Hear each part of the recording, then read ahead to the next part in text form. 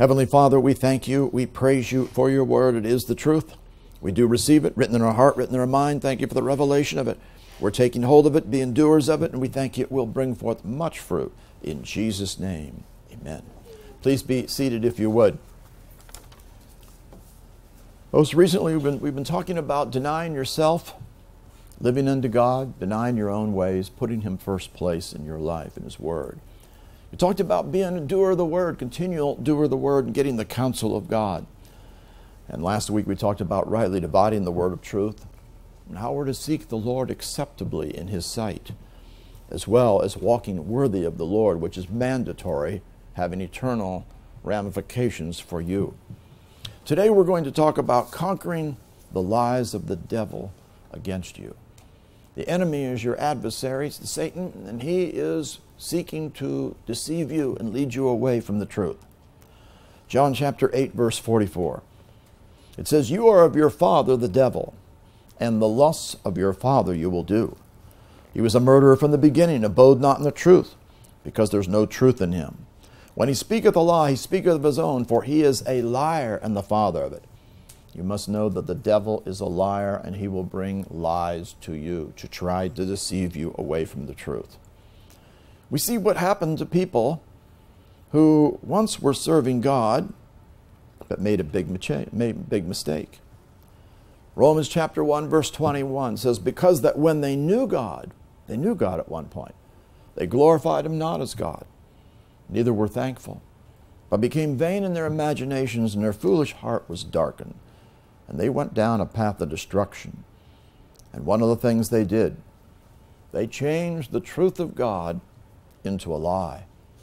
And they worshiped and served the creature more than the Creator, which is blessed, who is blessed forever. We cannot change the truth of God into a lie, contrary to the Word of God. Many people have done that, ignoring the Word, and they got their own commandments of men, traditions of men, and their own ways. And they end up worshiping and serving themselves instead of the Creator. We cannot allow the enemy to deceive us away from the truth. In Acts chapter 5, the devil got to Ananias and Sapphira. They made a big mistake. And Peter, confronting them in Acts 5:3, said, "Ananias, why hath Satan filled thine heart to lie to the Holy Ghost, to keep back part of the price of the land?" They thought they were going to trick God, deceive Him. They lied. You cannot allow lies to come in. And we're going to see as we go down these last days, and when the man of sin comes on the scene, which he will, he's going to be revealed, as we see back here in verse 3. "Let no man deceive you that by any means, for the day shall not come," talking about the day when Jesus is going to come back and catch up the church to meet the Lord near, "except there come a falling away first." Unfortunately, there's going to be a falling away because people won't walk after the truth. They'll follow lies. They'll follow their own agenda instead of the Word of God. "And the man of sin be revealed, the son of perdition." He will be revealed. And what's going to happen? We see, "with all deceivableness of righteousness in them that perish, because they receive not the love of the truth, that they might be saved." They didn't receive the Word and put the Word first place in their life. Anybody that will not put the Word first place in their life is on the path of being deceived, the deceivableness of unrighteousness. That's a path of perishing instead of being saved. And for this cause, because of not receiving the truth and believing the ways of the enemy, God shall send them a strong delusion that they should believe a lie. And they will believe that lie. "That they all might be damned or judged who believe not the truth, but had pleasure in unrighteousness." The Bible declares this unrighteousness and lawlessness is going to abound. We cannot allow ourselves to walk any of these ways. We must understand the truth, and we must also understand Satan's lies that would come against us to try to deceive us. So how are we going to know the truth? It's the Word. Everything has to be checked out in line with the Word. John 17:17. "Sanctify them through thy truth. Thy word is truth." The Word of God is the truth, and it will produce the work of sanctification in your life to make you holy before the Lord as you walk in it. everybody's to come to the knowledge of the truth. So that means we need to get in the Word and study the Word. Over in 1 Timothy chapter 2 and verse 4, God makes it very clear. He will have all men to be saved and to come unto the knowledge. This word knowledge, epigenosis, means the precise, correct knowledge of the truth. That's why we got to study the Word. We got to know the Word. We got to rightly divide the word of truth. We cannot be those who don't know the Word. God wants you to know the Word of God exactly, precisely, correctly. As we know the truth, then we're going to walk in the ways of victory. Then he comes down and speaks again, this time in 2 Timothy chapter 2, verse 15, which we saw last week. We are to study, which really means to be diligent, as Young's brings out, to present thyself approved unto God. Everybody has to present themselves and to be diligent to present yourself to be approved unto God. A workman that needeth not be ashamed, rightly dividing the word of truth. We can't have error. We can't be deceived. We can know the truth because the Holy Spirit will lead us and guide us into all of the truth. But one of the things important, as you hear the word, you must be a doer of the word. John chapter 3, verse 21 is very revealing. He that doeth truth cometh to the light. Not just one who heard it. It's the one who does it. What you hear, you must be a doer of and put it in operation if you're going to come to the truth. Well, there's lots of people that learn, but they never come to the truth. We even see that declared in 2 Timothy 3, verse 7. Ever learning, but never able to come to the truth, the knowledge of the truth. Why? Because they didn't do it. They didn't do the word.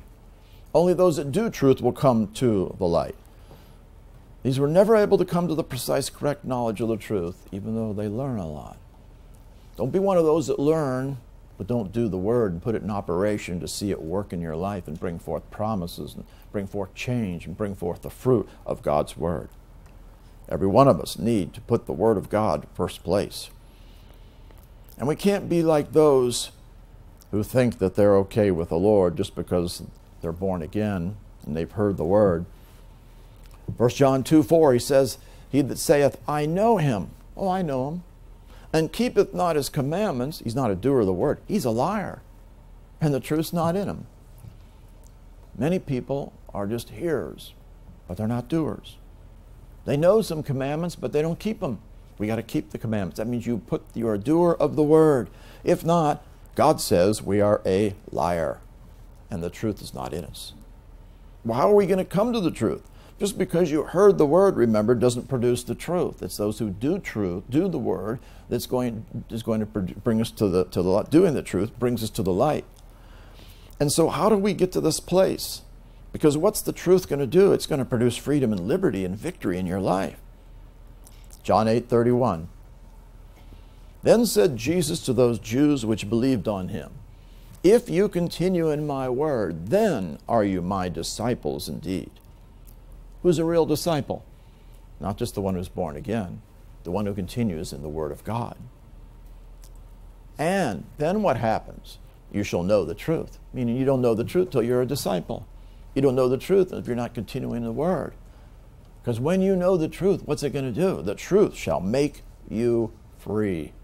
Because you are seeing the reality of the word of God bring forth the promise and work in your life as God will produce his word and watch over it.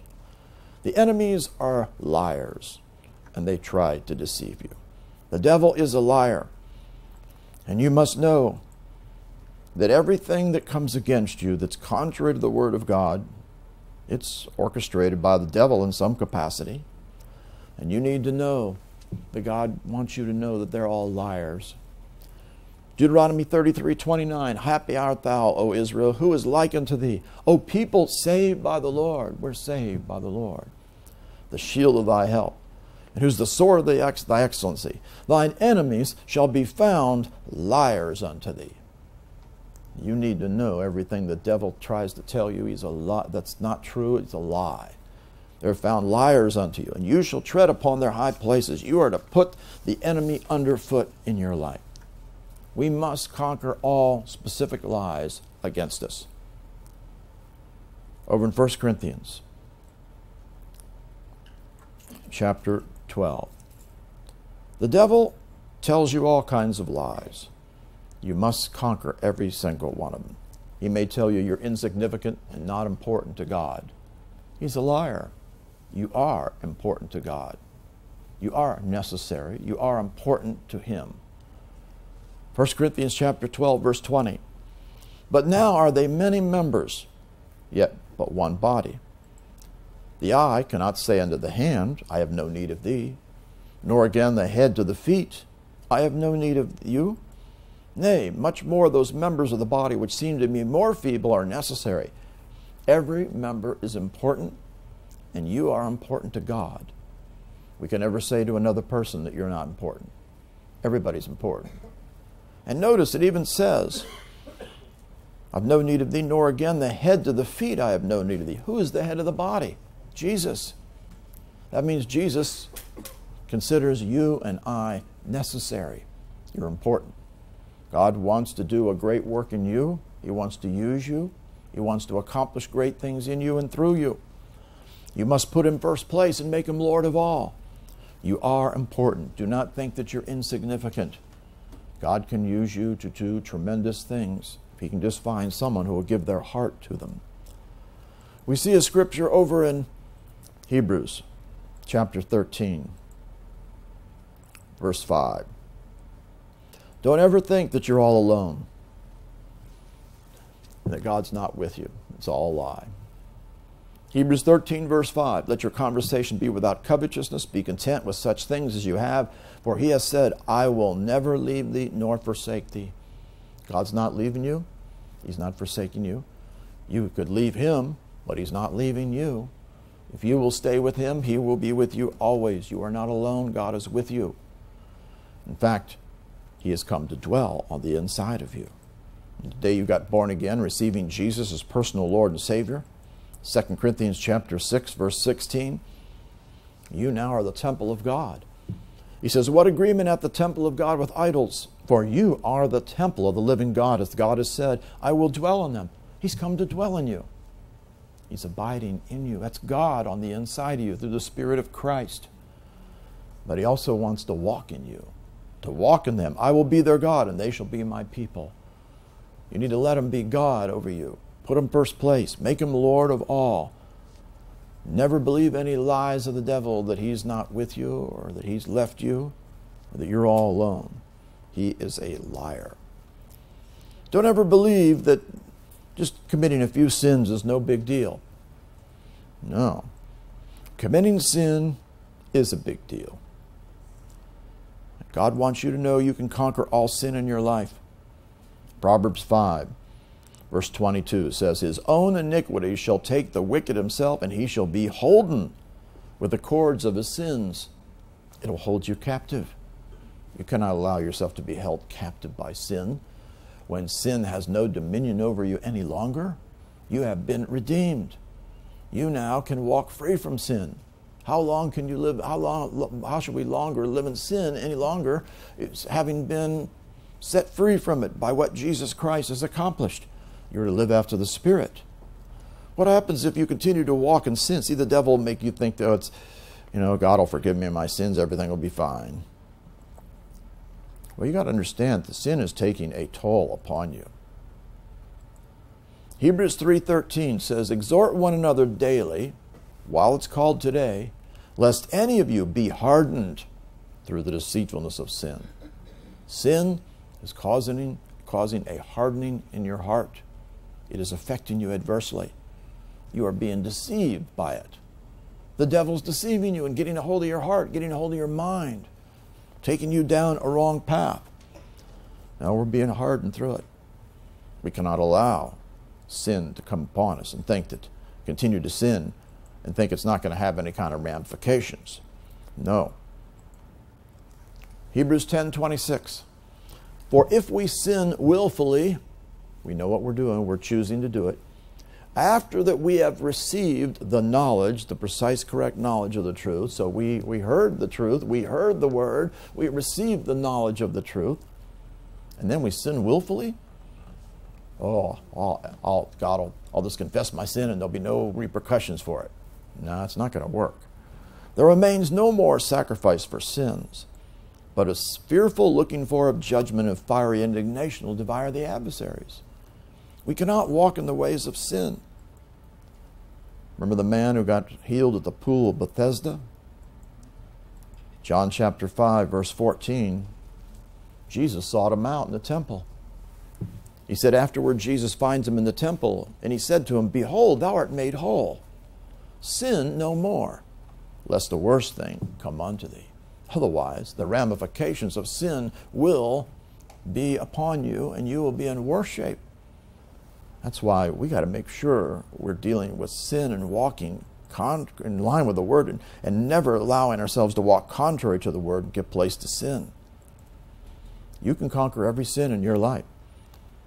Hebrews 12:1. He says, "Wherefore, seeing we also are compassed about with so great a cloud of witnesses, let us lay aside every weight and the sin that so easily besets us." Is there a sin or sins that so easily beset you? They just seem to get you and take you captive and you keep falling into them. You can conquer every single one. Lay aside that sin that so easily besets you. Let us run with patience, steadfastness, the race that's set before us, as we're looking unto Jesus, turning our ways. The word looking is turning your eyes away from other things, if you notice below, and fixing them on something, which is Jesus, on the Word.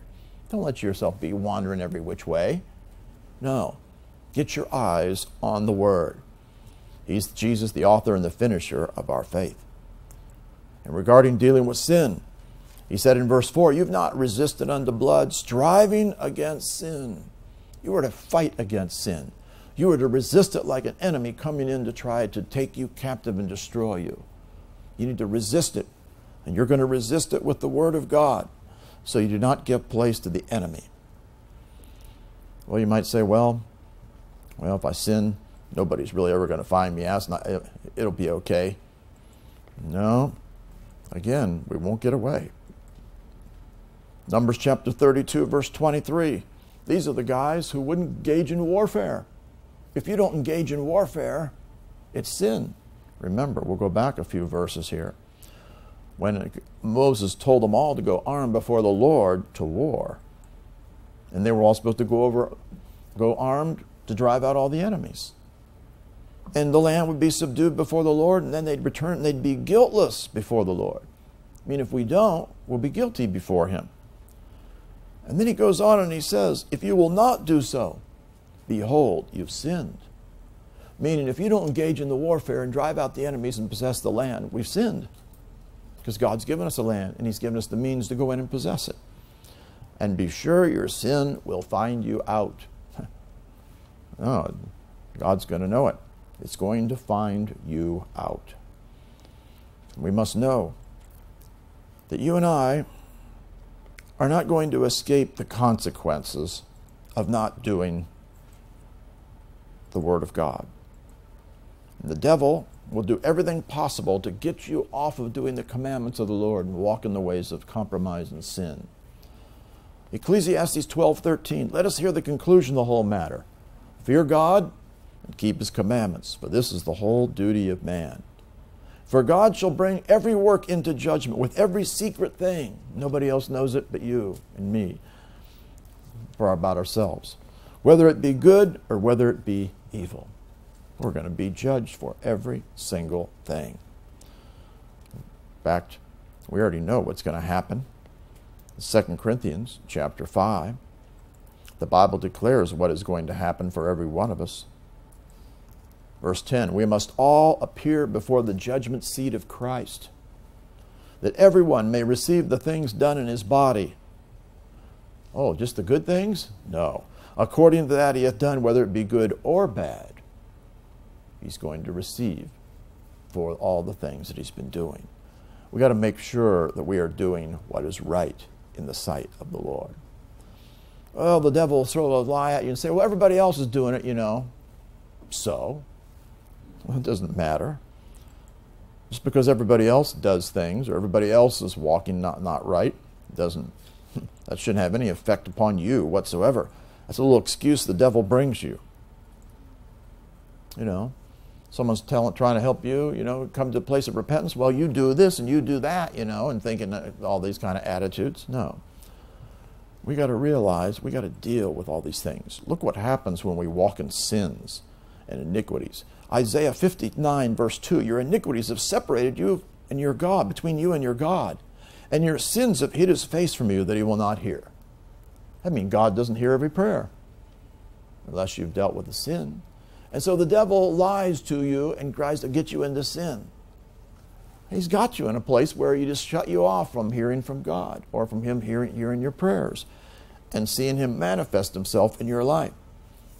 Remember, it is very deceitful and is trying to deceive you. The devil will tell you, well, it's okay to do this and do that. Compromise a little bit here, there. Yield to the flesh once in a while. No, it's not. Matthew 7 verse 13. Enter ye in at the strait gate. The strait gate is the word stenos, which means really narrow. It's the narrow way. For wide is the gate and broad is the way that leads to destruction. Every other way but the narrow way is going down to lead to destruction. Many there be which go in thereat. The many are going that way. Because strait or narrow is the gate, again. And then it says narrow. The word is not narrow. It's the word thlibo, which means pressed. Pressed is the way that leads unto life. You can only walk the straight way. The enemy will try to get you to walk any way but the narrow, straight way. And the enemy will press you to try to get you to turn away from the right way. Now, narrow or compressed is the way that leads unto life. Few there be that find it. The devil will attack you and press you to try to get you not to walk in the way of the Lord. You got to make the decision you're going to walk in the way of the Lord. Only few there be that find it, that are going to enter in, that leads unto life, as it says. We can't be like those who either were walking right for a while and then, we let the devil get to us. Matthew 7 verse 20. Wherefore by their fruits you shall know them. We know people by their fruits. God knows us by our fruits. Not everyone that saith unto me, Lord, Lord, shall enter into the kingdom of heaven. Just because you say he's Lord doesn't mean you're going to enter in. But he that doeth the will of my Father which is in heaven, the one who's doing continuously. This is a present tense verb, doeth, which means, the present tense means continuous, ongoing action. He's continually doing the will of my Father which is in heaven. Many will say to me in that day, that's not a few, that's a lot. Lord, Lord, have we not prophesied in thy name have cast out devils, in thy name done many wonderful works? These are Christians.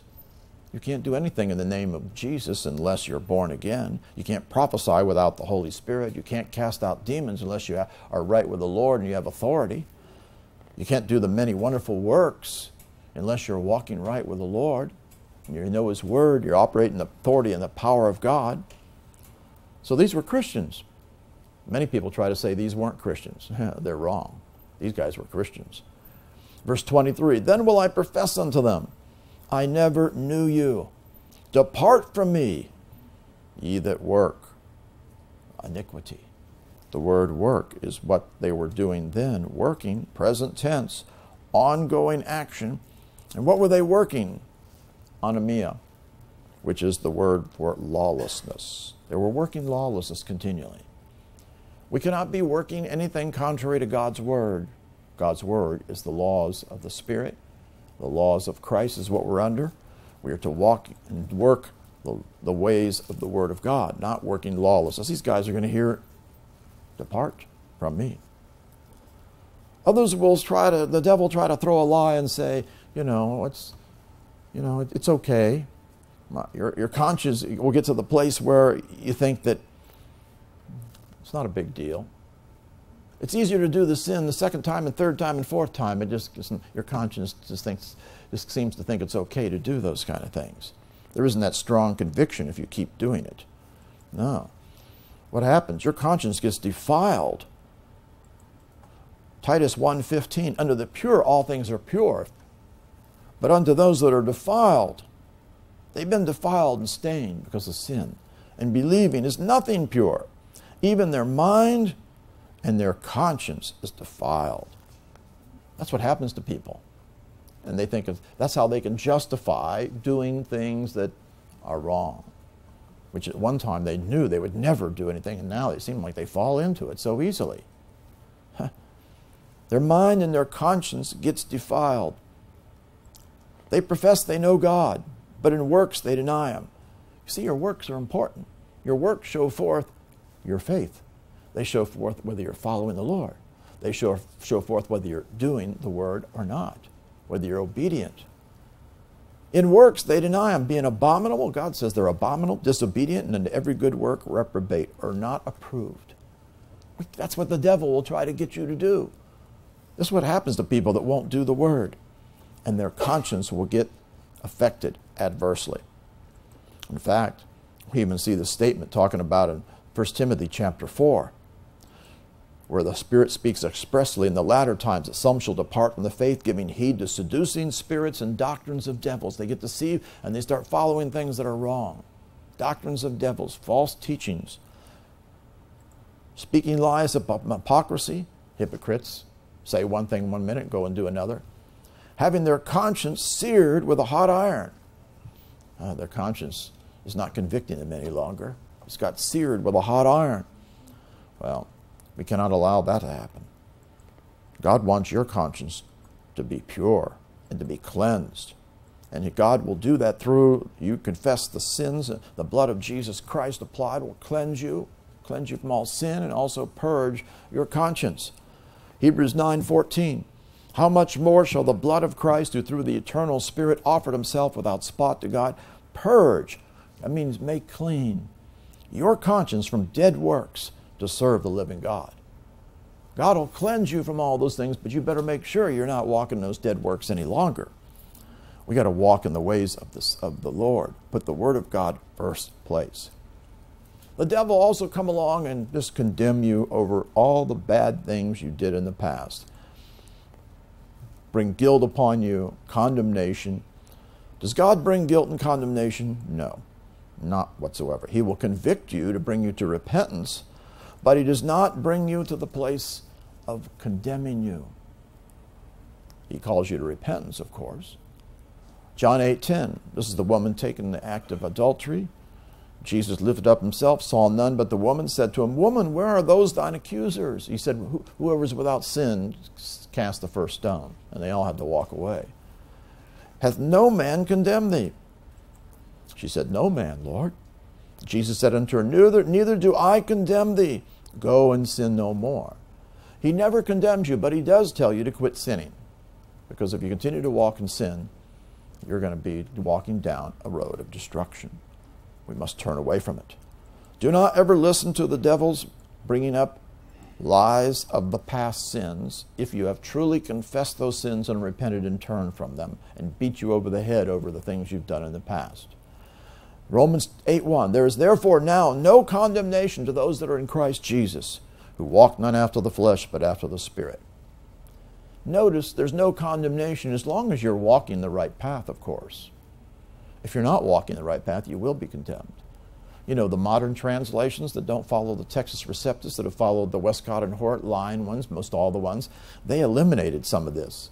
They have a period after this. There's therefore no condemnation to those who are in Christ Jesus, period. They didn't want to be accountable. They thought we can be free from condemnation, period. You look it up in some of those ones, the ones that are not Textus Receptus related, King James, or the New King James Version or Young's, those are all Textus Receptus. You look up in the NAS, you look up in all these other ones, they're all in ESV, all these ones, they stop after this. Or they have it in some kind of quotes later that it's not in the original, supposedly. It's a lie. No. Who walk not after the flesh, but after the Spirit. You've got to walk after the Spirit. If you walk after the flesh, what are you doing? You're walking in sin. Are you going to be condemned? Yes, you are. Until you come to the place of true repentance in our life. The devil, though, will try to bring guilt upon you. No, don't listen to that. Say you're not good enough. He also will try to bring up sins of the past. The devil's lies try to keep reminding you. He'll give you dreams. You'll wake up in the morning, he'll give you negative kind of thoughts. You'll be going through your day and these thoughts of past things will come to you. You got to cast that down. You cannot let that get you. If you have truly confessed your sins, and if you have truly turned away from iniquity and you're now walking in righteousness, your sins are washed away. God does not remember your sins anymore, so it's not God bringing them up to you. It says in Ezekiel 18, verse 21, if the wicked will turn from all his sins that he's committed and keep all my statutes, if he's now walking in the right way, and do that which is lawful and right, he shall surely live, he shall not die. All his transgressions, all the things he's ever done, that he's committed, they shall not be mentioned unto him. The word mentioned is remembered or recalled to mind. So who's bringing them to your mind? The devil. You need to cast those thoughts down and not give place to any of that. In his righteousness that he has done, he shall live. But you do also need to know that if you are righteous and you turn away from your righteousness and commit iniquity and do according to all the abominations the wicked man does, are you going to live? No. It doesn't work. God washes away all my sins and everything's fine and doesn't remember them anymore. But then if I go back into sin, well, that doesn't count. No. What's going to happen to you? All his righteousness that he's done shall not be remembered or recalled to mind. It's as if you never were. That's the reason why he said, I never knew you. Depart from me, you who are working lawlessness. Because he wasn't walking right any longer. In his trespass that he's trespassed, in his sin that he has sinned, in them shall he die. But don't let the devil bring up the thoughts of the sins of the past. Psalms 103. You got to know these scriptures so you can defeat the attacks of the enemy. As far as the east is from the west, so far hath he removed our transgressions from us. They are eliminated. They have been removed. We even see over in Hebrews, in chapter 8, in verse 12. It's an important verse for you to know. For I will be merciful to their unrighteousness, and their sins and their iniquities, or their lawlessness, anomia, will I remember no more. Anything that's bringing up the sins, iniquities, lawlessness, and you have truly confessed the sin and repented and are walking in the way of the Lord, God's not bringing them to you. That's the devil, because God remembers them no more. Oh, the devil will come and bring lies to you and say, well, God's not going to bring anything good for you. He's a liar. You got to know what the scriptures say. Acts 3:26. Unto you first God, having raised up his son Jesus, sent him to bless you. That's right. God wants to bring blessings upon you. He brings healing, he brings deliverance, he brings peace, he brings prosperity, he brings restoration. God wants to bless you. Blessings are to come on you and overtake you in your life. Of course, in turning every way from you from his iniquities, you can't walk in sin and think you're going to get blessed. It's not going to happen. Sin has to be eliminated. And your walk is so important. You can't just have a good attitude, and not have any real true repentance in your life, which is shown by your walk. Psalms 84, verse 11. The Lord God is a sun and shield. The Lord will give grace and glory. No good thing will he withhold from them that walk uprightly. If you will walk uprightly, be a doer of his word, walk in line with the way of righteousness consistently in your life, no more giving place to sin and backsliding for a moment, then he's not going to hold anything back from you whatsoever. Well, a lot of times people have gotten mad at God because of things that have happened, wondering why God allowed such and such. First of all, you got to know who's bringing the evil stuff. John 10:10, the thief cometh not but for to steal and to kill and to destroy. I am come, that's Jesus speaking, that they might have life and that they might have it more abundantly. What does he want? He wants to bring forth life unto you. Now this is conditional, though, based on you walking in line with the Word. Because this is a subjunctive mood verb, which is a conditional statement. That they might have life if they meet the conditions. Of course, you got to walk in line with the Word if you're going to see the life of God. Otherwise, the enemy is going to be able to get to you. And this is supposed to be present tense, ongoing action if you having life, and you're back here to have it more abundantly in your life. The devil is a liar. Don't ever blame God for your problems. You must understand, God has given you a free will. We can never say, well, the devil made me do it. No, the devil didn't make you do it. You yielded to the devil and chose to do it. We can't be playing the blame-shifting game. Deuteronomy 30, verse 19. I call heaven and earth to record this day against you that I've set before you life and death, blessing and cursing. Therefore, choose life, that both thou and thy seed may live. God wants us to choose the right thing. And your choices determine what you're going to get. God does not usurp authority over your will. You have a free will, and you can choose whatever you want. And we can never say again that the devil made me do it. No, we got to own up to our own mistakes if we made wrong choices. Then we confess our sin and repent. Same time, we can't think the devil's just causing me to do all these evil things because of the demons in me. No, this is a man who had a legion of demons.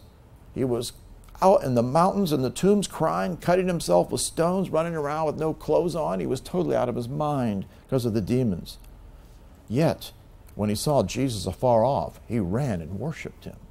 If this guy can run to Jesus and worship him, with a legion of demons that he had, 6,826 soldiers was a legion, all these demons that were in him. You and I can come to Jesus regardless. We never can blame the devil. The devil influenced us, but we had to make the choice to yield to him and choose to do the things that he tells us that God, of course, doesn't want us to do.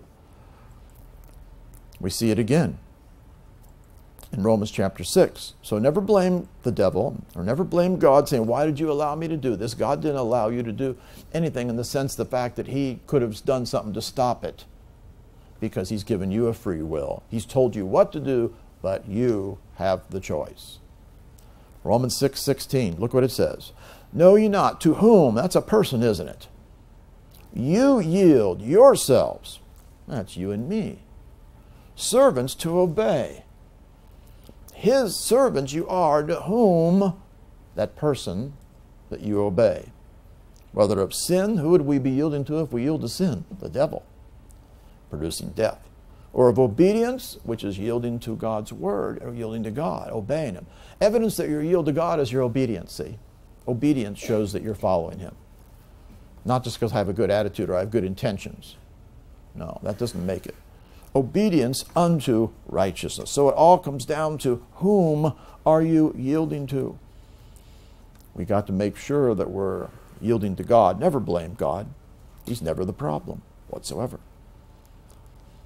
We also must guard ourselves against the lawlessness. The lawlessness is coming stronger and stronger in the world. The Bible says evil men are going to wax worse and worse. And look what's going to happen before the end comes. You can see it happen in society now. People don't want to pay attention to the rule of law. We got judges that are judicial activists that they could care less what the law says. They just do whatever they want to do out of their own preferences, political preferences and beliefs. We got people that doesn't matter what their word is, it means nothing. They're lawless. Matthew 24:12, this is end time chapter, because iniquity or lawlessness, anomia, shall abound. It's going to increase and multiply greatly. The love of many shall wax cold. Well, that's talking about the church, because the love is agape love. And this is the many. Remember, the many are the ones that are walking the broad way instead of walking the narrow way.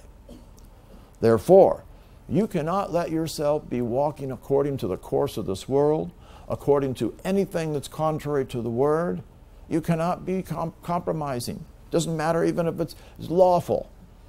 You know, back in the early 1900s, the Christians rose up and got the 18th Amendment passed, which was prohibition, and got rid of alcohol. You couldn't manufacture or sell or transport alcohol. Unfortunately, 14 years later, they got it reversed and repealed. Yes, it doesn't make it right. God doesn't want us to have anything to do with it. Marijuana now getting legalized in state after state. And it doesn't matter if it gets legalized, it doesn't make it right. You want to have nothing to do with it. You got to set yourself, just because it's legal, big deal. So what? Is it something that God would want you to do? Absolutely not. And also, you got to be sure you're walking the straight and narrow. And don't be following the crowd because everybody's doing it. That's a mistake. Exodus 23:2 says, "You shall not follow a multitude to do evil." It's in I guess I don't have it up here, but it's a New King James Version. It says, "Do not follow the crowd to do evil." You can't be following the crowd or what everybody else is doing. You got to follow the straight and narrow. You'll make a mistake. You got to choose. Don't be compromising. Choose to do what is right in the sight of the Lord. Don't let yourself be influenced by others. We even see a statement over in 1 Corinthians chapter 6, verse 12. "All things are lawful unto me, but all things are not expedient. All things are lawful for me, but I will not be brought under the authority," is what it means, "of any." You've got to make sure you're only walking in line with God's Word. Just because it seems like it's okay, we cannot follow those ways. The devil also try to bring up your past again and say that, well, because of your past, God can never use you, or He's not going to do this or not going to do that. Don't listen to those lies. Look what it says about Saul. How about Saul's past, who was Paul? Here's when they were throwing Stephen out and they were about to stone him. They stoned him, and who was there? At the young man's feet, the clothes were laid, whose name was Saul. Saul was there. In fact, what was Saul all about? Saul was consenting unto his death. He was causing the Christians to be killed. In verse 3, Saul, he made havoc of the church, entering into every house and hailing men and women, committing them to prison, dragging them to prison. He was supposedly following the law. As a Pharisee of Pharisees, Hebrew of Hebrews, you know. He was putting people in prison, doing evil. And he was so zealous to do evil, Saul, yet breathing out threatenings and slaughter against the disciples of the Lord, went unto the high priest, desired of him letters to Damascus to the synagogues, if he found any of this way, whether they were men or women, he might bring them bound into Jerusalem. I'm going to go to the next city, I'm going to bring all these Christians and lock them up. He was crazy. In fact, he even testified in Galatians verse 13. "You've heard of my conversation in time past in the Jews' religion, how that beyond measure I persecuted the church of God and wasted it." That's what he did. "And I profit in the Jews' religion above many, my equals in my own nation, being more exceedingly zealous of the traditions of my fathers." And yet he was totally deceived. Well, many people out there in the world, they really believe what they are doing is right, and they're totally deceived and used of the devil. That's why we got to keep praying for them to come to the place of getting born again. Well, how about him? He got converted. And then his testimony is, after he gets converted, does that mean because he did all these bad things it was over for him? No. This is testimony in 1 Timothy 1:13, "who was before a blasphemer, a persecutor, injurious. But he said, but I obtained mercy because I did it ignorantly in unbelief." He didn't know what he was doing. "The grace of our Lord was exceeding abundant with faith and love, which is in Christ Jesus." This is a faithful saying, worthy of all acceptation, that Jesus Christ came into the world to save sinners, of whom I am chief. Hey, I've done some of the worst stuff, he's saying. "Howbeit, For this cause I obtained mercy, that in me first Christ Jesus might show forth all long-suffering for a pattern to them that should hereafter believe on him to everlasting life. God is gracious in mercy. Your past is your past. It is gone. The devil will bring up things of you even before you're born again and bring thoughts. You cast them down. Try to tell you that you're not worthy for God to do this and do that. Well, give up. You might as well just go and do all these sinful things and walk in the ways of the world, because look what you did in the past. Forget about the past. God has remembered your sins and iniquities no more. Your past is not too bad for God to use you. Look what he did with Saul. He's the guy who was the top one who wrote most of the New Testament. He arose following the way of the Lord, and God used him mightily, even though he was a very evil person before. The devil will say, well, you're never going to be happy. Have he ever told you that one? He's a liar. Don't listen. You're listening to the wrong voice. Who's going to produce happiness and blessing? The Lord. Psalms 144, verse 15. Happy is that people. That is, in such a case, ye happy is that people whose God is the Lord. If you get walking with the Lord, you will have happiness and blessing and peace. The reason many people is they look at their circumstances instead of getting their eyes upon the Lord. That's a mistake. He goes on in chapter 146, verse 5. You can be happy and blessed. Happy is he that hath the God of Jacob for his help, whose hope is in the Lord his God. If you're letting yourself be sorrow, down, sad, you're giving place to the devil, his thoughts that he's beating you up on. You should keep a rejoicing spirit about you at all times. Proverbs 3:13, happy is the man that finds wisdom and the man that gets understanding. The more that you grow in the understanding and get wisdom, knowing the ways of the Lord and walking in his ways and have a personal fellowship with him, it'll produce that on the inside of you. Proverbs 16, verse 20. He that handles a matter wisely shall find good. And whoso trusts in the Lord, happy is he. You trust in the Lord, you're going to be happy. God's going to bless you. He's going to bring great things forth in your life. Of course, also, the Bible says in Proverbs 28, verse 14, happy is the man that fears always, because he's not going to walk in the ways of sin and get beat up by the devil. But you harden your heart, you're going to fall into mischief. Do not let your heart get hardened against situations or against people or this or that. You are going to fall into all kinds of problems in your life. Also, whether you realize it or not, keeping the word is not bondage. It produces happiness and blessing. Proverbs 29:18. Where there's no vision, the people perish. But he that keeps the law, happy is he. The one who's keeping the law, and we keep the law of the New Testament. As you're keeping the commandments of the Lord, it produces God's happiness and blessing in you.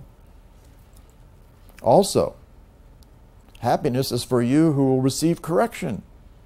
You say, well, I didn't think correction will make me happy. Well, it will, because it'll keep you away from walking in destruction. Job 5:17, behold, happy is the man whom God corrects. Therefore despise not the chastening of the Almighty. You're going to be happy because he kept you off the wrong road, or he got you out of the wrong path that was leading you down to destruction. So be happy that he got you out of it. We need to have ourselves tuned in. The devil will come to you and say, well, you're never going to change. You're always going to be the same way. He's a liar. The promise of God is that God will change you. If you do what he says, of course. 2 Corinthians 3:18, we all, with open face, beholding as in a glass the glory of the Lord, are changed into the same image, from glory to glory, even as by the Spirit of the Lord. God's going to change you into the very presence, in the very image of Jesus Christ, through the Word working in you. You got to make sure that you're walking uprightly before him, of course, in the fear of the Lord. Now, why don't people have changes then? If God says he'll change people. It's because they haven't done what he told them to do. If you're not doing the word, you won't be changed. If you don't have the fear of God, you won't be changed. Look what he says in Psalms 55:19. God shall hear and afflict them, even he that abideth of old. Selah. Because they have no changes, therefore they fear not God. Change is what repentance is all about. Change your mind. Change your ways. We need to have true repentance in our life. Many people say, well, you'll never repent. I'll never repent. I'll really never see the big changes. I got the same old problem. I've been battling it forever. Hey, God will set you free. You can change.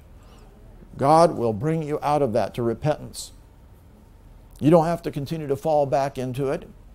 If you will do the word and you will start doing everything he says, including casting out the demons and getting the word before you, the power of God will change you. You need to trust in it and believe in it. Romans 2:4, last part says, the goodness of God leads you to repentance. It's God's goodness. But you got to put him Lord. You got to make him Lord of all. You can't have your brand of Christianity on your terms. You got to put the Word of God first place and do what he says. There is a necessity of true repentance in our life. In the Old Testament, they couldn't overcome sin. Acts 17:30 says the times of this ignorance, of their lack of knowledge, because they weren't born again, God winked at. But now, in the New Testament, he commands all men everywhere to repent. If you'll submit to the commands of God, God will change everything. So don't believe the lie that says, oh, I can't overcome this problem. He's a liar. Quit listening to the lies. You will change if you will do. Because who's going to do the changing? God's going to do it through his word, but you have a part to play by choosing to obey what he tells you to do. He's not going to make you change. You have a part to play. But remember, it's God's word that does all these things in you. We also know that you really need to take a good look at what you're doing if there's areas where you need to change from. 2 Corinthians 7:10. For godly sorrow worketh repentance to salvation, not to be repetitive. The sorrow of the world works death. Just sorrow of the world because I got caught, or I have this problem, or I don't like the situation, No, we need a godly sorrow before God that it was the wrong thing to do. Not because of the situation we got in, or we've seen the effects of the sin. Godly sorrow, it must be a sorrow before God that works real repentance. And what will it produce? It'll produce the salvation of the Lord, your deliverance, your victory, your freedom, bringing you out of bondage. That's what God wants in every single person's life. But it is going to have to be shown by your actions, of course. You're going to have to do what the Word says. If you're resistant, you're going to go nowhere. Acts 26, verse 20, we do have to cooperate. He said he first showed them unto them of Damascus, at Jerusalem, through all the coasts of Judea, and to the Gentiles, then that they should repent, change their mind, turn to God, get our eyes on him, put his word first place, do works meet or worthy of showing forth repentance. Your works, your actions. You can't say I repent and not do what God says. That's just a bunch of wasted hot air. If you really repent, you're going to turn to God. You're going to get his word in you. That's why many people try to cast out the demons for their problem, but they don't get the word in them to deal with them, to come to the place of repentance and have the word in them, which is what's going to produce the change in their life so that they turn away from it and never fall back into it. Yes, you need to cast out the demons, but repentance is the name of the game. Confess your sin, repent, turn, get right, start making the right walk and casting out the demons that are trying to drive you to do evil things. But you're going to have to do the works, showing forth your repentance by acting on the word and walking it out and doing the things that God says. Look at what he even says in Revelation 2 and 3 to the churches. And this is relevant for all of us because Revelation 2 and 3 is talking about the judgment that comes on the church in the end, because the judgment comes to the church before it comes to the world. So these principles are so. Revelation 2. He talks about in verse 5. Remember, therefore, from whence thou art fallen. Are there areas where you once were walking, but you're not anymore, and you've fallen away? And repent, and do the first works. Else I'll come unto thee quickly, and remove my candlestick out of his place, except thou repent. So don't ever let the devil tell you can't repent or you can't get things back. You can. You need to choose to. God will enable you to, but you can do it. Don't believe the lie. Don't give place to that. Verse 16. Here is where these guys were holding these evil doctrines of Nicolaitans and sacrificing to idols, committing fornication, doing all these evil things. Repent, or else I'll come unto thee quickly and will fight against them with the sword of my mouth. They're going to be seeing judgments come. Verse 21.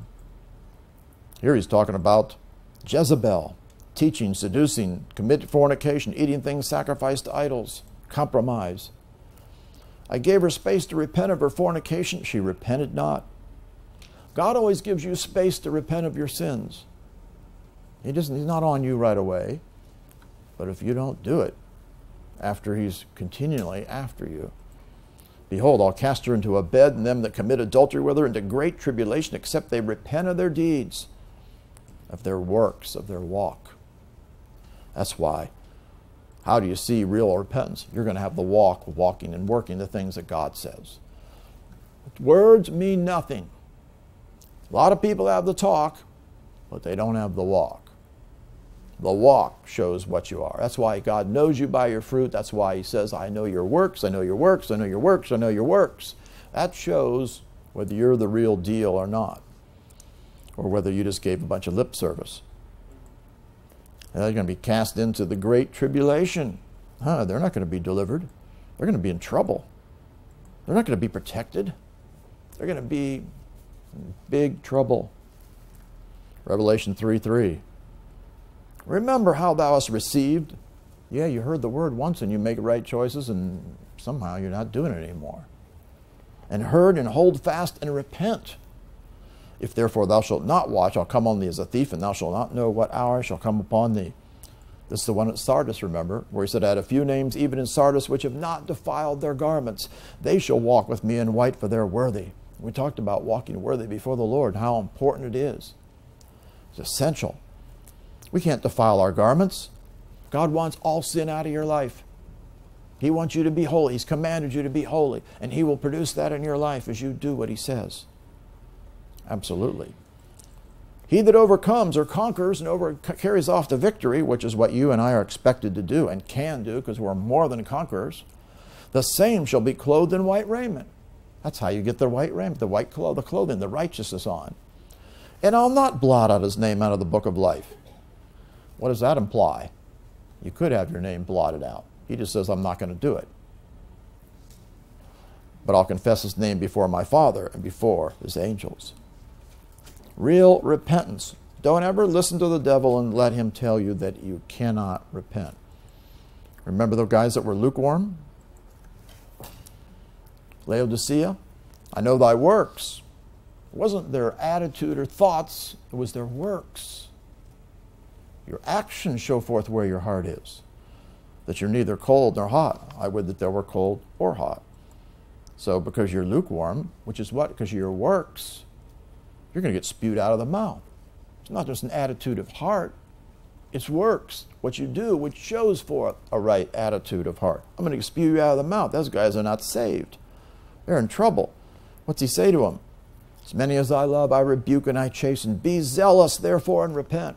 What does God say? Be zealous and turn from everything that's not of the Lord in your life. Conquer the devil's lies and attacks against you, and don't let him have place anymore. It's time to put the devil underfoot so you do not listen to his lies and you do not let his works ever be accomplished in your life. He's a liar. Have the devil come along and say, oh, you're not going to prosper. He's a liar. God wants you to prosper. You got to meet the conditions. Psalms 1:1. Blessed is the man that walketh not in the counsel of the ungodly. Are you listening to counsel of ungodly? You're going to get in trouble. Stands in the way of sinners? You're going to be in trouble. Sits in the seat of the scornful? You're in trouble. but his delight's in the law of the Lord. Aha, my eyes are on the Word. His law does he meditate day and night. Fill yourself with the Word continually throughout the day. Meditate on it. He shall be like a tree planted by the rivers of water that brings forth his fruit in his season. Fruit shows, he knows you by your fruits. His leaf also shall not wither, no withering. And whatsoever he does shall prosper. God will prosper everything that you do if you'll meet the conditions. We got to walk the walk. You can't let the devil get to you and pull you down. All the lies of the devil are trying to get you away from the way of the Lord. 2 Chronicles 26:5. He sought God in the days of Zechariah. He had understanding the visions of God, and as long as he sought the Lord, God made him to prosper. God will prosper you in your life as long as you seek the Lord. You quit seeking the Lord, you're not going to prosper. You got to seek him, and we talked about that on Sunday night, about how you seek the Lord acceptably. It's not on your terms, it's on his word. And if you don't walk that way, you are not going to see God's prosperity come forth in your life. Now, if you're going to prosper, most people just always want my finances, and I want to see health and all these good things. Well, it does have some conditions. 3 John verse 2. Beloved, I wish, which means I pray, it's the word for pray, above, which really means concerning, is the Greek word peri, means concerning. I pray concerning all things that you may prosper and be in health. That's what God's will is. But notice, even as thy soul prospers, in the measure that your soul's prospering is the measure that your overall prosperity and health is going to come forth. Because your soul, if it's messed up, it's going to cause you all kinds of problems. So that's where you sin. That's what opens the door for all kinds of physical problems and hindrances to prosperity. That's why you got to get your soul in line. Will, intellect, and emotions. Choose right, think right, govern those emotions, put the word first place so you walk and get healed and restored in the soulish area so you're walking uprightly. Get your mind renewed so you're thinking correctly. That is so important. God wants to bless you. And you got the promise that he will prosper you. So don't believe this, that he won't prosper you. And don't look at the world economy out there and think you can't be prospered. God will prosper you in the midst of whatever. Deuteronomy 29:9. Keep therefore the words of this covenant, do them, that you may prosper in all that you do. God will get you a job when others can't get a job. And we've seen that.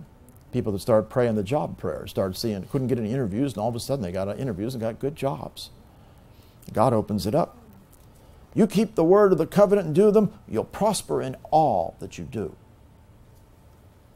We've got to walk in his ways. Don't listen to any lies.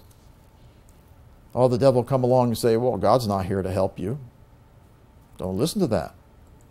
Is that the truth? No, it's a lie. Everything the devil brings is a lie. Psalms 3:1. Lord, how are they increased that trouble me? Many are they that rise up against me. So, you can conquer them all. Many there be which say of my soul, there's no help for him in God. Don't listen to it.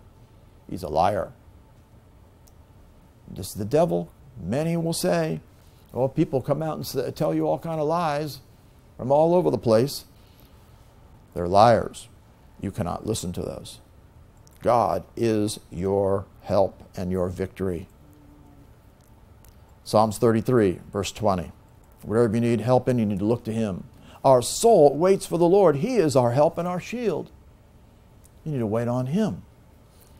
Have a confident expectancy, waiting on him for him to bring forth what his promises and bring him to pass in your life. You got some troubles that have come against you. Psalms 46, verse 1. God is our refuge and strength, a very present help in trouble. Yes, look to God. Don't try to do it, figure it all out yourself. Find out what God wants you to do and do it. Deal with the sin. Get this word in you. Get the wisdom, understanding. Start walking in the way of the Lord. Psalms 121, verse 2. My help cometh from the Lord, which made heaven and earth. He will help you. He will help you in whatever the situation is. And of course, you're also going to conquer all the enemies that are arrayed against you. We see in Psalms 124, verse 7, our souls escaped as a bird out of the snare of the fowlers. That's the enemy that took you captive in your soul. The snare is broken and we're escaped. We got out of the bondage. How do we get that way? Our help is in the name of the Lord who made heaven and earth. We used the name of Jesus and conquered the enemies. We come out from the bondage of the enemies against us.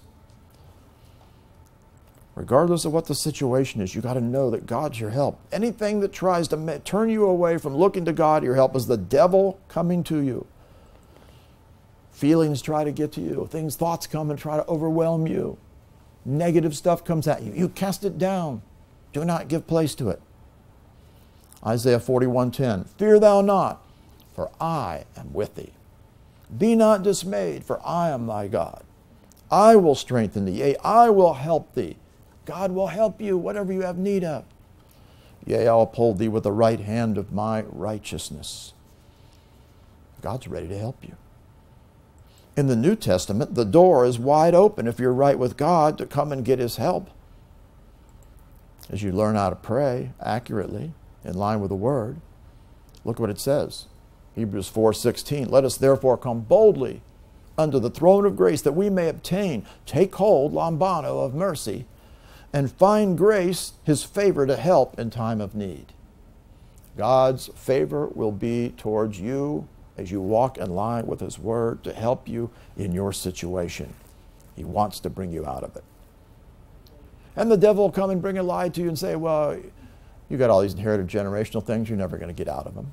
You're just going to be like mom or dad or grandparents or all these bondages, and that's the way it's going to be. He's a liar. It is true that you are affected by them. You do have to know that. Lamentations 5:7. Our fathers have sinned and are not. I mean, they passed on. And we've borne their iniquities. We got the problems that have come because of inherited generational iniquity curses. And we know that that's been working down the road in 3-4 generations. Numbers 14, verse 18. The Lord is long-suffering, of great mercy, forgiving iniquity and transgression, by no means clearing the guilty, visiting the iniquity of the fathers upon the children of the 3rd and 4th generation. He is a just God. So we have inherited generational iniquity curses coming from the sins of the forefathers from 3 and 4 generations. Parents, grandparents, great-grandparents, and even great-great-grandparents have affected you. Well, does that mean you're always going to be like that way and you never can get out of it? No, we can absolutely get free of everything because they're all enforced by demonic spirits. We have dominion over all demons and we can cast them all out. But even in the Old Testament, these guys, look at the testimony that we see here. We see those that were in bondage and we see those ones that come out of it. 1 Kings 14:22. Judah did evil in the sight of the Lord, provoked them to jealousy with their sins which they had committed above all that their fathers had done. They even got worse. What do we see is happening in the generations in modern day? Hasn't each generation gotten worse and worse, and the sins more blatant and crazy and worse? Because they haven't walked in the ways of the Lord, and those curses are multiplying, and they're getting worse and worse, absolutely. 2 Kings 15, verse 9. He did that was evil in the sight of the Lord, as his father had done. Well, why did he do that? He departed not from the sins of Jeroboam. He didn't depart from sin. If you don't depart from sin, you will walk in that same way whatsoever. Whether you have good intentions or not, you will follow after the same thing. 2 Kings chapter 17, verse 14. Notwithstanding, they would not hear, but they hardened their necks, like to the necks of their fathers that did not believe in the Lord their God. They rejected his statutes, his covenant that he made with their fathers, and testimonies he testified against them. They followed vanity, became vain, went after the heathen that were round about them, concerning whom the Lord had charged them, they should not do like them. They left all the commandments of the Lord their God. And then they got off and making molten images, calves, a grove, and worshipped all the host of heaven and served Baal. These guys went totally off track, who were once following after the way of the Lord. See, the Lord testified, this is Israel, testified against them. He said, turn from your evil ways and keep my commandments. So how are you going to overcome those things that have been in your generations? You got to get the word in you. That's the answer. And start following the commandments of the Lord and start doing the things that God says and being obedient to what he tells you to do. It's mandatory. You follow the commandments of the Lord, you start hearing what he tells you to do, he'll bring you out of the bondage. 2 Chronicles chapter 7, chapter 30, verse 7. Look what he says. Be not ye like your fathers and like your brethren. But you don't have to be like them. Who trespassed against the Lord God of their fathers, who therefore gave them up to desolation, as you see. That's what they ended up getting. Be not stiff-necked as your fathers were, but yield yourselves unto the Lord. What's the answer? You got to yield yourself to the Lord. You got to enter into his sanctuary, which he has sanctified forever. You got to come in to be holy before the Lord and serve the Lord your God. You serve him. So you yield yourself, you enter into his holiness while walking in line with his word. You serve the Lord, that the fierceness of his wrath may turn away from you. For if you turn again unto the Lord, true repentance, your brethren, your children shall find compassion before them that lead them captive, so that they come again into the land. For the Lord your God is gracious and merciful. He will not turn away his face from you if you return unto him. God's grace and mercy is available for you. That's the favor of God and the love of God in action. His mercies are new every morning, and he will bring you out of all those bondages. So we have to quit giving place to sin. You give place to sin, regardless of whether it's from inheritance or where it's from, you're going to allow the enemy to work against you. Ephesians 4, verse 27 says, neither give place to the devil. You don't have to give place to him. He does not have to have influence in your life. You can conquer all his lies. You got to take every thought captive and think on good things. You got to yield yourself to the Lord. And you need to start casting out these demons and driving them out.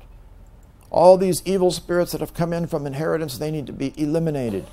What is the first sign following the believer after they get born again? These signs shall follow them that believe. In my name they shall cast out devils. God wants you to cast out the demons, to get rid of them that have come in from inheritance, your own sins and victimization, clean house. At the same time, make all the changes to conquer all of his attacks by yielding with the sin areas, confessing sin, repenting, absolute change, God conquering all these lying thoughts that come against you, that keep on peppering you over past things. Do not let the devil have place in your life. Rise up and do the things he wants you to do. One of the things for sure, you got to really learn to govern your mind. 2 Corinthians 10, verse 5. Casting down imaginations, every high thing that exalts itself against the knowledge of God, bringing into captivity every thought. An evil thought comes, you cast it down. A thought about doing evil, cast it down. Thought about going the way of the world, you cast it down. Feelings about the flesh, doing something, you cast it down. Any thought that comes about your past, cast it down. You're not good enough, God didn't care about you, he won't help you, all these lies, you cast it down. But then what else do? You get the word in you. You got to bring it in line with the obedience of Christ. So what's the obedience of Christ? The word. You need the word in you that answers it. As we've given you in many places here, the answer, he's your help. He's not going to help you. You get the scriptures out. Bing, bing, bing, bing. Yes, he is my help. The Lord is my help. He will help me in time of trouble. He's my help and my shield. He's the one present help in a time of trouble, whatever the situation is. You get the word to conquer the enemies. That's why it says having a readiness, being prepared and ready to revenge all disobedience, which is the devil's attacks. When your obedience is fulfilled, there is a part for you to play. The obedience to cast down the thoughts, bring into captivity every thought in line with the word, replace it with the word, get the word, there's a truth in you, so you think on the word, and you will conquer the lies of the devil. See what those guys do? Remember, they changed the truth into a lie. And the devil brought a lie. And they believed the lie. You got to change the lie into the truth. The lie that's been coming at you, you change it into the truth. Where do you find that? In the Word. That's the answer. If you will change all the lies that come against you into the truth and put the Word first place, cast out all the demons, truly come in line with dealing with all the sin, true repentance, working what He says, doing the Word, having works, showing forth the fruit in your life, you'll overcome everything. And you're going to get these things put underfoot. It's time to conquer all the lies of the devil that have come against you, that keep trying to wear you down and pull you down and keep coming up over and over, try to get you to go the same old direction, fall this way, turn this way and that way. No, God wants you to walk the straight and narrow, no more yielding to the devil whatsoever. Come in line with His Word. Conquer all the lies of the devil against you. God will turn everything around, and you will see God's blessings in your life. Say this: Heavenly Father, I thank You and praise You for the truth. I will get my mind renewed to the truth. Satan is a liar. He changes truths into lies and tries to deceive me with his lies that he brings against me. I will not believe any lies that he brings against me that are contrary to the Word. I will cast them down. I will replace them with the truth of the Word. I will keep my eyes upon the Word of God. And I will cast out all the evil spirits in every area of my life. And I will guard myself so I sin no more, so no worse thing comes back. I will not allow myself to walk in any previous ways of sin. I will not follow the sins of the forefathers. I will get the Word. I will not be like them. I will walk in line with the Word. I will do what is right. And I will cast out the spirits. And I will conquer all the lies of the devil that have brought me into bondage. I'm coming out of bondage. I'm coming into liberty, into freedom. And I will not let the enemy pull me down any longer. Any lies. I will get the Word that is the answer. I will change the lie into the truth. And I will have that truth established in me as I continue in the Word and show forth by my works that I'm a true disciple. I will know the truth, and the truth will make me free. Thank you, Lord, for bringing me into victory and overcoming and conquering all the lies of the devil against me in my life. In Jesus' name, amen. Praise God. These are just some of the things, common ones that come against people. Make a list of the lies the devil brings against you that keep on trying to pull you down. And get the scriptures and start getting that Word in you and be ready, prepared to conquer every lie that he brings against you. And make sure you're doing the Word so you have the works, you show forth the real repentance by your work, by your fruit. And cast out all those demons that have come in from that, and make sure that you are walking in line with the Word of God from then on, and God will get you victory. He didn't remember your sins anymore. He's going to start blessing you. You can be happy. You can be prosperous. You can be blessed. You can be at peace. You can be conquering everything and never yielding to Him ever again in your life. That is the gospel, the power of God that will bring victory for you in your life. Father, I thank You for all that You brought forth. Thank You that we are going to conquer all these lies of the devil. We're not going to let anything pull us down. No more giving place to any of these lies. We're replacing them with the truth. We thank You that we will walk in the truth, and I thank You that each one of us are going to deal with any and all lies that come against us, and we're going to eliminate them and put them underfoot. Thank You for establishing us in the truth. As we're hearers and doers of the Word, we do truth, we come to the light, and as we do the Word, we'll not be those that are ever learning but never coming to the knowledge of the truth. No, we'll be those that continue in the Word. We will become true disciples. We will know the truth, and the truth will make us free. Thank You, Father, for accomplishing this in every single person's life. In Jesus' name, amen.